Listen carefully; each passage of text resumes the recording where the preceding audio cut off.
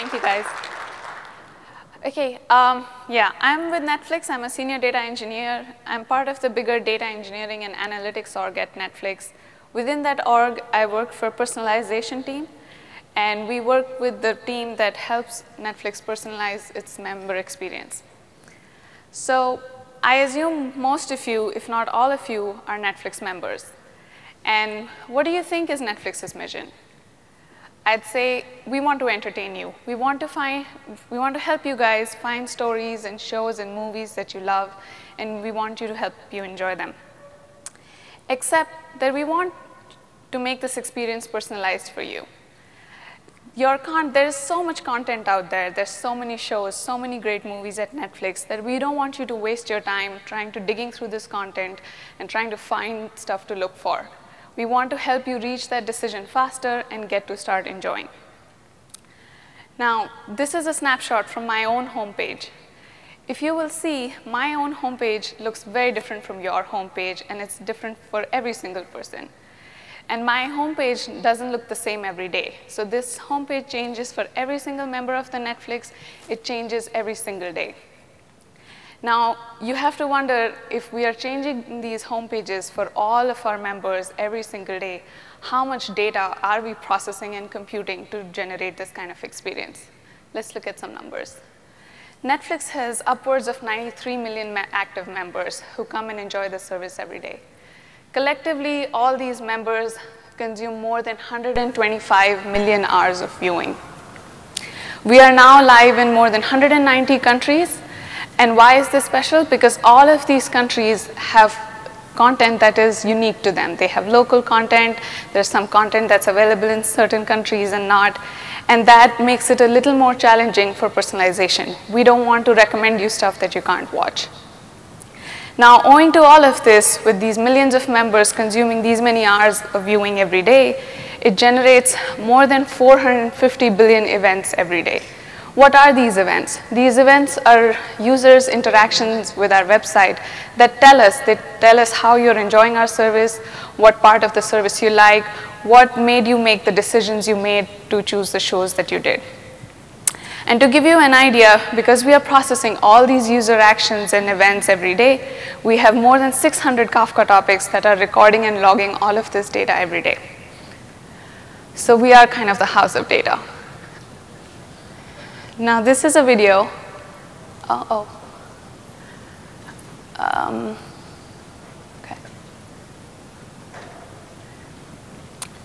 This is a live snapshot of all our services. Netflix has a microservices architecture. What that means is that we have multiple dozens of these services, each that is required to do one simple task and do it really well. The top node that you see there is going to be one of our edge servers that's taking all the requests and user actions from each of the devices. It could be your iPad, your laptop, your TV. Every time you interact with Netflix, the device sends back data and tells us what you did. These edge services then route these events and data into services that are interested in these events. For example, when we talk later, I will tell you about a service that I'm interested in, and it happens to be somewhere in the middle of that shot. Now, because this doesn't tell you much, let's go a little deeper.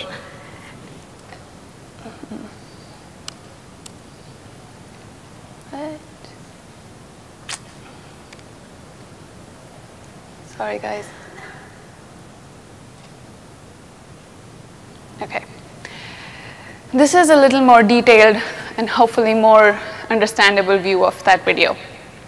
So each of those microservices we saw were our application instances. These are the many live services that process all these events that are coming into our service every day. These microservices receive these events and then further enrich them from other historical data that they might have. For example, if I see a show and that event goes back, I might have seen that show before, and in the data engineering, we might want to know that kind of information. It flows into this massive ingestion pipeline that we have that we call the Keystone pipeline. What this pipeline is, it's a collection. Yeah, I know. So this pipeline is a collection of hundreds of Kafka topics and routing engines that take all of this data and then route it to the services that will process them. Once all of this data flows into the pipeline will intelligently distribute it into its destination Kafka topics, which people will subscribe to. Eventually, these Kafka topics serve as final destinations, which are then automated and annotated to automatically write this data into a raw storage, which in our case is S3 and HDFS. Now, this is where the data engineering team comes in. Depending on what part of data engineering team you're in, you consume all of this raw data, which is sitting in S3 and HDFS, and you apply your batch jobs on it. We have a big ecosystem of batch jobs. We run Spark jobs, we run Pig jobs, we run Hive queries. These queries process the data, aggregate them, they go to Elasticsearch, sometimes they go to Druid, they go to final Hive tables. By the way, if you want to dig deeper into our batch ecosystem, another of my DEA team members is going to be talking tomorrow at 12:20, and he's going to do a deep dive into the batch ecosystem. But I'm going to talk about how we are considering replacing or complementing some of our batch jobs with streaming jobs where it's going to make sense to do that. Now let's go back to how we personalize your experience for you and how that whole thing kind of ties back together. What happens when you watch a show on Netflix is that you're going to watch a show, and then we are going to record or capture your preference and taste that flows back into us. We are going to try and record what show you watched, where in the homepage you decided to make that decision to watch that show, how many things did you browse and not decide to watch. You know, it tells us all about what you ultimately made the choice to watch. All of that data flows through and is picked up by the DEA teams. DEA is, by the way, our organization. We then use our Spark for our ETL, and then we feed this data into the Netflix research teams, who incidentally also use Spark. And they use Spark for model training, model evaluation, they run all their pipelines, and then they retrain their models on the newer data that we have provided them. Once the model is retrained, they generate newer recommendations for you. The next time you go on your service, your tastes are reflected, the choices you made in your last session have an effect of what you're recommended this time. So all of this is already running, and we're running batch jobs for it. Now the question is, why would we want to replace or complement our batch system with streaming jobs and do all of this extra effort? There are a couple of advantages. One, obviously, is to make the product better. How do we make the product better? Since we're consuming so much data, and there's such a large volume of data being collected from all over the world, this data is very rich in a way that it represents things that are popular on Netflix, people are watching, what shows are trending, and all of that information actually changes pretty fast. So why wait an entire 24 hours to process that data and pick up that signal when you can pick up that signal in the next 5 minutes or 10 minutes? So that is the biggest upwin of this. It also enhances research in a way that all over the world, model training is done offline. No, people haven't really experimented with what it takes to train these models with real-time data sets. And we want to give the research teams that opportunity to explore a whole new class of algorithms that can be trained on these frequently updated data sets. There are also technical wins. So sometimes the events, the way they're logged, they're sent through these pipelines. They go through several of these microservices. Each service tags along their own data that they want with the data. By the time it reaches the end, your event or your raw data can be this fat blob of raw data, out of which you may only want a really small section of it. Maybe you're consuming a big JSON that has 100 fields in it, and you only care for 10 of them. Now, even for those 10 of them, this entire fat JSON is sitting in your raw storage for an entire 24 hours without anybody to consume it, and even if nobody cares for those 90 fields. But with streaming, you process what you need, you throw away what you don't, and you move along. Another big win of going streaming is the long-running jobs. Before, when I mentioned all the stats and how many events we are generating every day and all of that user activity, there can be a certain small subsection of batch jobs that have to process maybe an entirety of a really big data set. And these batch jobs, despite the fastest computing engine and everything you might try, can be really long running. One of my batch jobs takes 7 hours to run. Now what happens when this job that runs for 7 hours fails in the middle? Not only have I lost the 3.5, 4 hours of the job that was running and it failed, after I fixed the issue, maybe it was a source data issue, maybe the data was corrupted, maybe I had to do a hard code fix. I have to then restart that job, and now that job takes another 7 hours to run. So I have spent 10 to 15 hours in data correction or code fix. In streaming, if you had to do some correction, if you wanted to change course, you wanted to change something about your pipeline, you can do it on the fly. You bring your app down, you correct what you needed to be corrected, and then you put it back up. The data can be recovered, you reprocess the data that you wanted to reprocess, and again, you produce fresher and better results. So let's talk about the specific problem that I was trying to solve with sparse streaming. This is like a typical Netflix homepage. As you can see, we have a lot of rows. What we call are these individual sections from which you make a choice to watch a show. It can be trending now, it can be your own continue watching, it can be your top picks, it can be a lot of things. You go to your Netflix homepage every day, you look at all these options that you have, and you make a choice.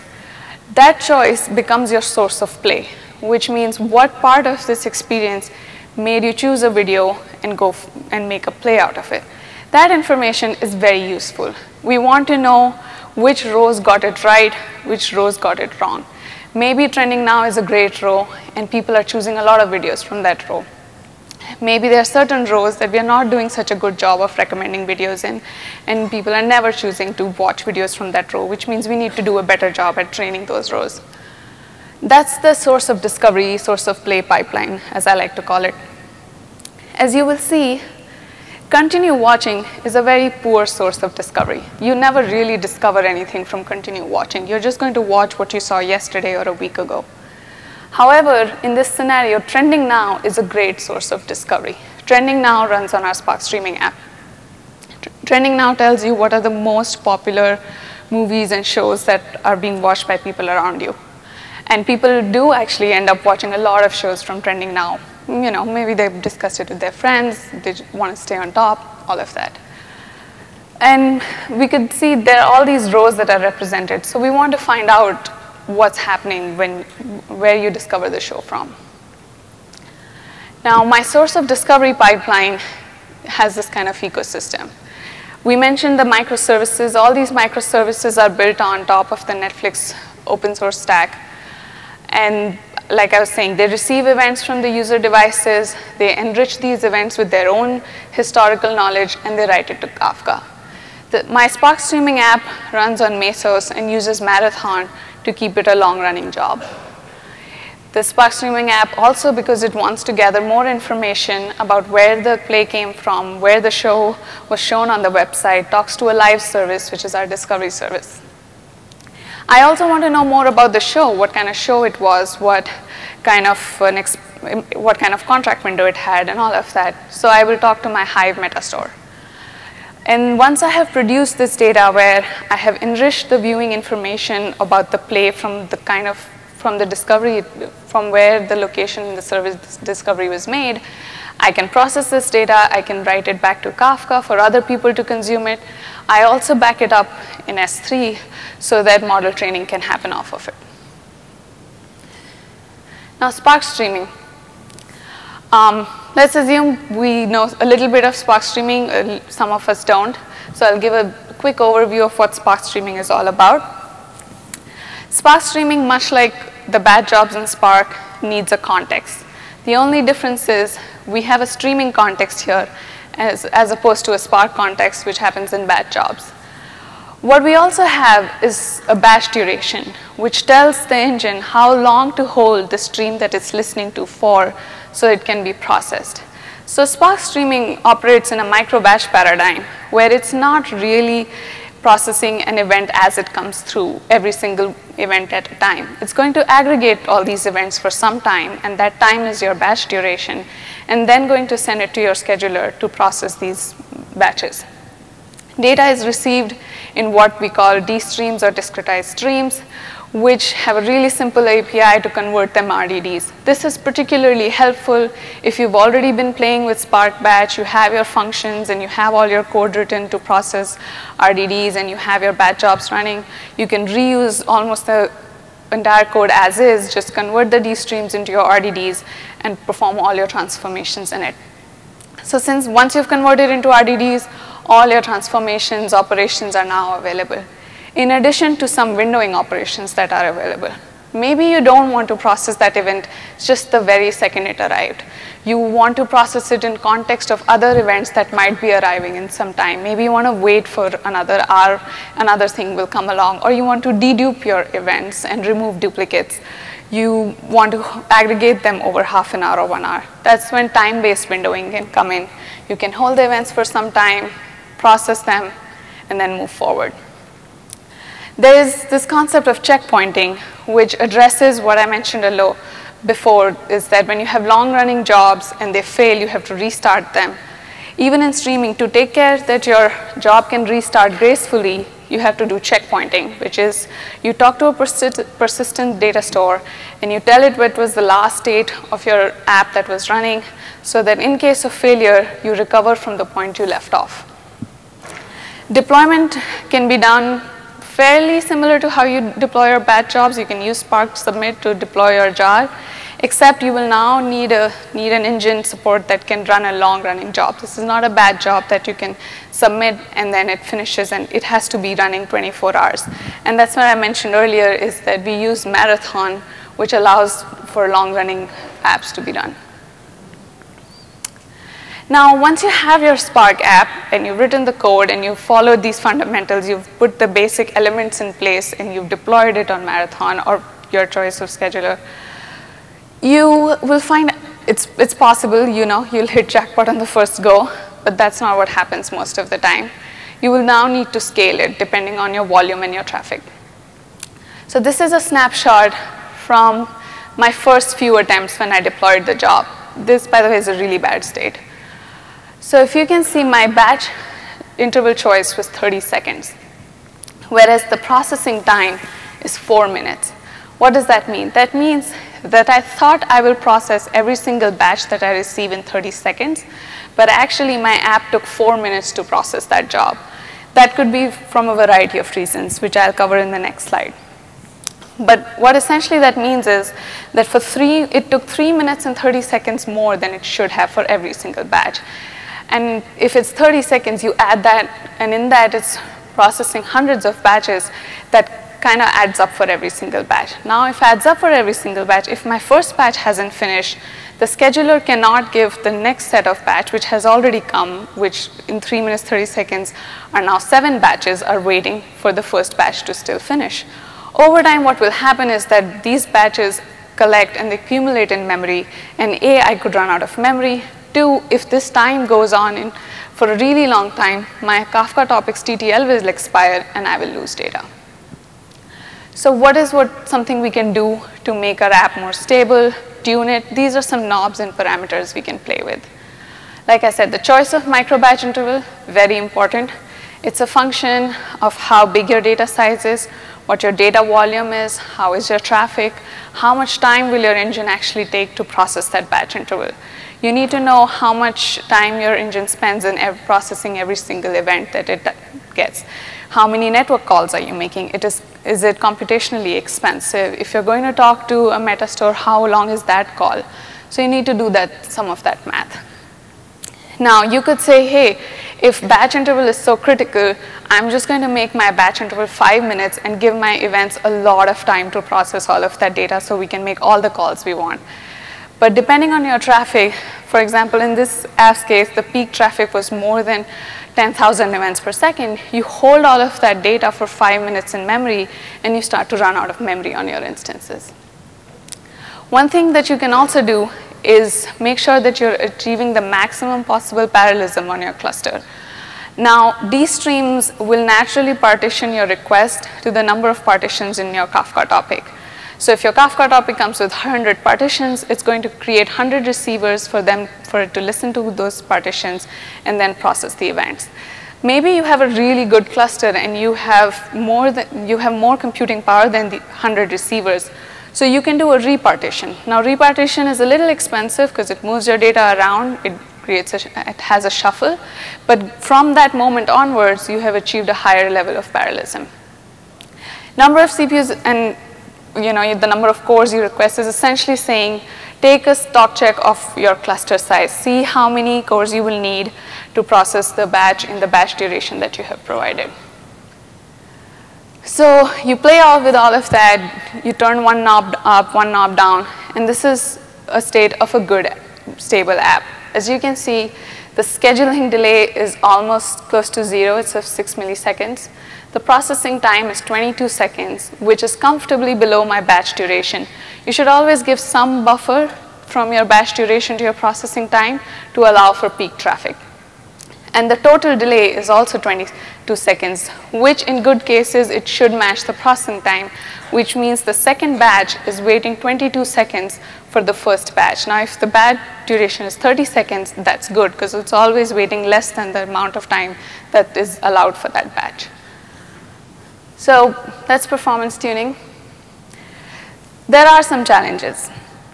Spark, like I mentioned before, has a micro-batch paradigm. It's not a pure event streaming system. In cases where time is very, very sensitive, you have millisecond SLAs, Spark may not be the best choice. Unlike some really pure event streaming systems like Storm, Flink, where you process an event as it goes, and you can try and maintain an SLA of sub-seconds, Spark is not a place where you can easily achieve that kind of SLA. Tuning, scaling up, like I said, it takes a few attempts. It's not a huge challenge because personally I think all scaling attempts take time and you will need to have that investment in a lot of apps. The little challenge that is different in Spark is that batch interval is very critical. Unlike scaling that comes with a lot of other engines, there are a lot of things you can solve with hardware or better quality of your instances, or but here this is your batch interval is the parameter you choose for your app. And if you have chosen this wrong, you could have the biggest cluster, you could have really high power instances, and your app won't be stable. My last point may not be valid for those of you who are experimenting with 2.1.0, which now has custom windowing. But I was playing with 1.6.1, which only had time-based windowing, which makes it really hard for session stitching use cases, which need to have more something other than time-based windowing. Maybe you want to wait for a certain kind of event to come along before you process another event, and or you want to process out-of-order events, and that is not possible in older versions of Spark streaming. There are also some challenges that are broadly applied to just going from batch to streaming. Especially in worlds of data engineering and analytics, where we are so used to batch, the resiliency of it, the maturity of it, there is a lot of pioneer tax to be paid when you make such a big shift from batch to streaming. Even for the business side of it, when we have these frequently updating data sets, it takes a lot of testing to fully really realize if the model, the output that's coming out of this online training of the model is truly better quality than the offline training. And like I said, it may only apply to a small subset of things. The criticality of outages. Now, I said before that this streaming is so much better than long-running jobs, but it comes at a cost. It comes at the cost that if your batch job is down, and you can fix it, you can run it again, there is no really fear of data loss, because the data is sitting in your raw storage. It's going to be there. You can take your time, you can fix your code, you can fix it the next day. You're not going to lose data when you rerun your batch job. In streaming jobs, especially in paradigms where we are all reading off of Kafka topics or live stream, where the data can expire in a finite amount of time, your app is down for too long and you run into data loss.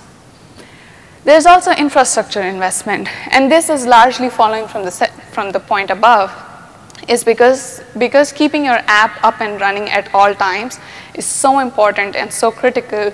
you want to kind of prepare yourself up front. So you have to put all the checks and balances to make sure that you find out if your app is unhealthy before it goes down. So you want to have monitoring, you want to have alerts, you want to have your debugging tools in place. Your bad jobs, I think sometimes you can, you don't need to have super updated monitoring alerts. It fails, you can go dig in the logs, see what went wrong. You have that buffer time to play with. That's not something you have with streaming. So that's an overall tax that comes with it. Questions, guys? Yes. With the new release of Spark coming out, or the recent releases, what changes to your architecture would make it easier to create and easier to kind of release? I think one of the features, sorry? Could you just repeat the question? Okay, the question was what does the new release of Spark streaming, especially with the newer version, brings us that we don't have today? The feature that I mentioned I'm most excited about is that it will have event-based windowing, which means you will be able to process out-of-order events. In terms of deployments and infrastructure, I could be missing something because I haven't played with 2.1, but I haven't heard of or I don't see any big changes.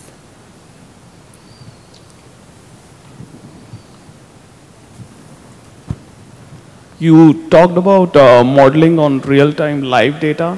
So can you talk a little bit more about it? How exactly you achieve that? What technologies you use? So this would flow into our ML pipelines that are using. So we generate features for our algorithm teams. And depending on the nature of your feature, this could be really valuable. For example, one of our features is how popular a show is in a country at a given time. Now that kind of feature is time sensitive. Something that is popular right now may change in popularity in the next hour. Right now all these models pick up this feature once a day. But the same model, if it picked up this feature multiple times during the day as the feature is changing, it can send a signal to whatever you could have. Maybe you have a trees training model kind of signal, and that's picking up the signal to do feature generation. So that's where it kind of plugs in, and you pick up a signal sooner, and the model picks it up and can train and do better recommendations.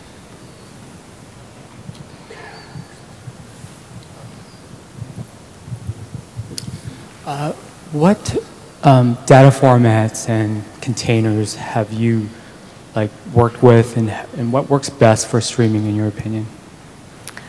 In terms of data formats, it kind of follows the same paradigm as Bash. There isn't anything specific you need to think about in streaming. I've worked with JSON. A lot of my Hive tables are in Parquet, because in Parquet you can push the predicates down. So essentially anything that you would solve for reducing your I/O tax in batch, you can do the same thing in streaming.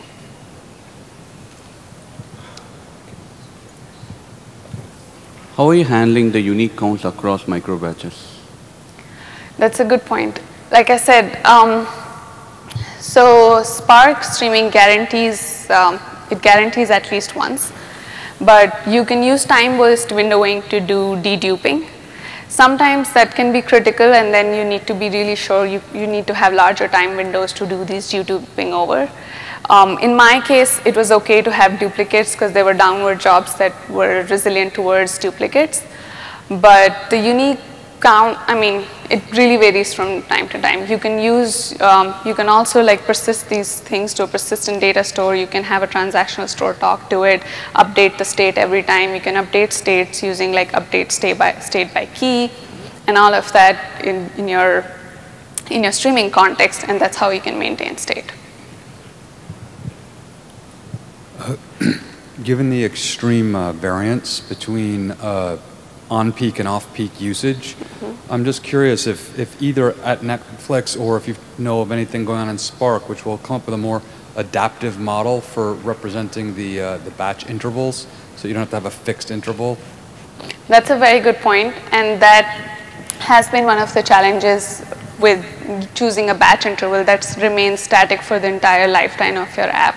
And which is why I said the choice of batch interval is so, it's tricky, because in a pure event-based streaming engine, something like Flink or Storm, you could use elastic EMR to scale up the services that you're going to talk to, and you can handle peak and off-peak. But in this kind of a scenario, at least I have designed for peak traffic. And in that case, in off-peak traffic, there is going to be underutilization of the cluster. But since right now there is no way for you to change your batch interval without redeploying the app, you just have to you just choose like the best batch interval for your peak traffic, and then you live with it. That is a big challenge. A little bit more on the science side, you mentioned the best discovery is happening in the trending now section. So I was wondering if the trending now was also tailored to users specifically, or if that was more generalized, and if you have any other comments on discovery in general. We're running out of time, but I'll do a quick answer. Trending now is a collection of both. There is data flowing in that's capturing what is the non-personalized view of the world. It's just generally saying what is popular, but we do personalize it in a way that we consider the context you're in. It could be your geographical context, or it could be some other preferences. And by the way, that thing I said that trending now is working, these graphs also change. Because we are training our models every single day, and every single day a model is generating a new pre-computed page, every day these numbers and these rows shift on how well they are performing. That was a snapshot from one of the days. So one day somebody could have put a model for another row and it could have done really well. Okay, thank you very much. Apologies, we're kind of pressed for time, but obviously some great technical questions there. And Shriya, you'll be around as well? Yeah, I'm around. Okay, please. Thank you. Thank you very much.